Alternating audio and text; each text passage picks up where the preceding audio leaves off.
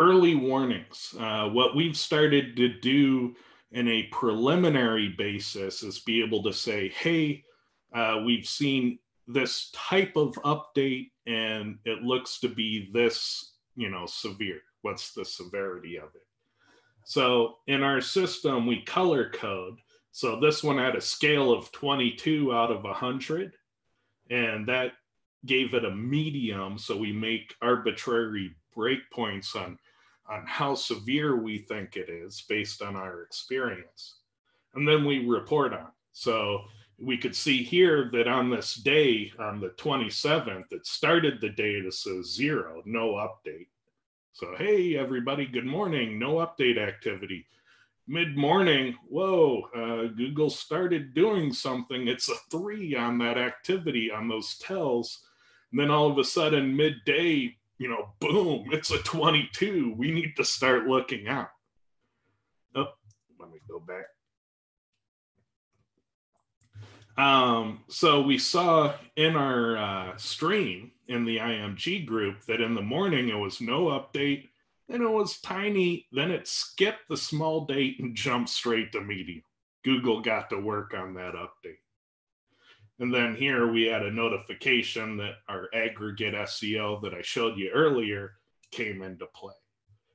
And so that's how they present in the IMG group currently. And this will be an evolving system as we get more types, and I'll show you more types too.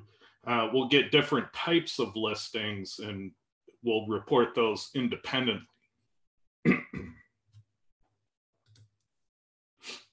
So another thing is those HTML updates that I mentioned before, the ones that break your rank trackers and make you think your rankings all plummeted, even though they haven't when you manually check. So we're measuring those currently.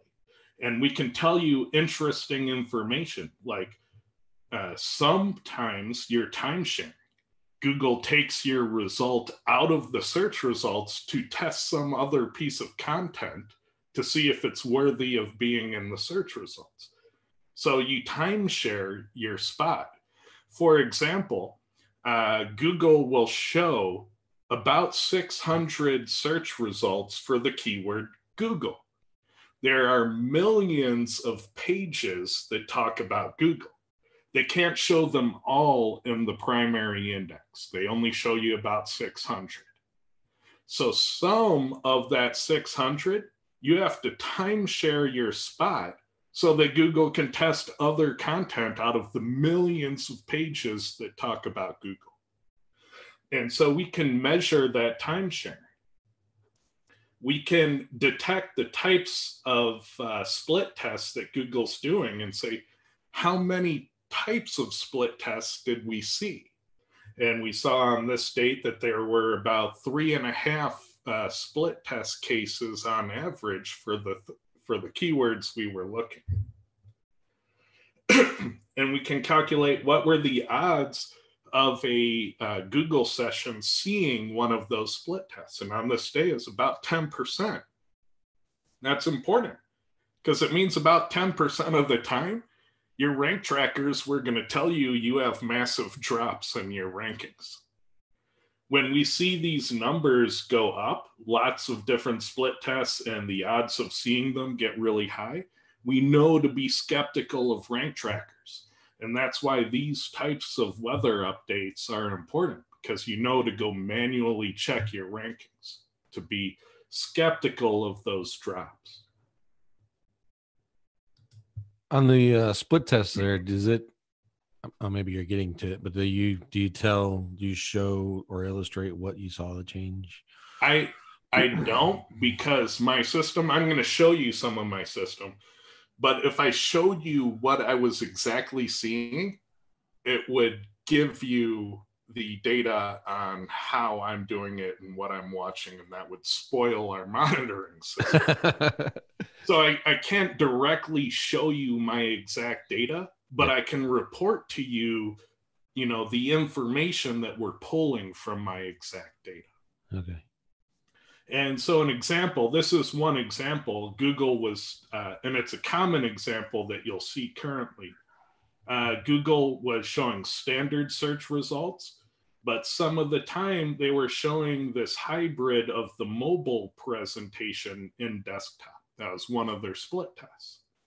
And so we would capture it. And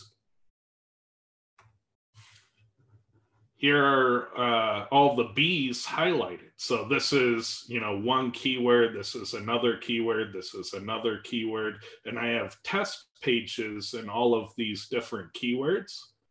And some of them would generally see all A's, but in green, we'd see the B split test come into play at different amounts. And so we capture when Google is changing that search result HTML, and then we can report this data.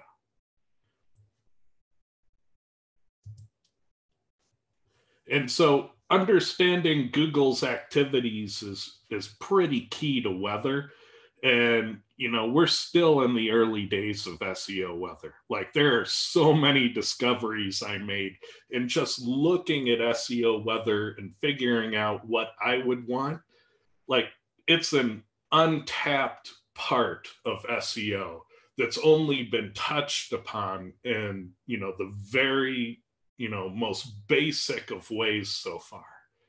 And so I want to applaud all the people that have SEO weather services out there. That's an amazing community service, and you should go out and check out their products and their websites and send them a thank you email for providing SEO weather. I think it's an underappreciated community service.